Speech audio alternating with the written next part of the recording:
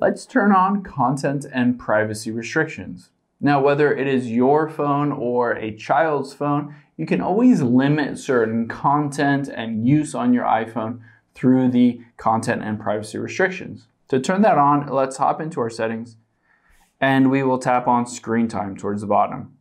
If you don't have screen time already set up, just tap it to set up the screen time, and you might have to enter in a password to be able to set it up that you'll use to edit any of these restrictions down the road. So at the very bottom here, you can see content and privacy restrictions. I tap on that and all I have to do is toggle that on.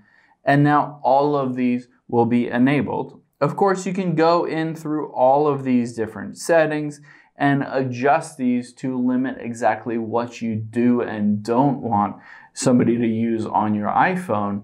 But just go through here and adjust those settings. As long as you have it defaulted to on, it does restrict some of the key things that you might want to restrict on your iPhone. Hope this helps. Thanks for your time today, and I'll see you on the next one.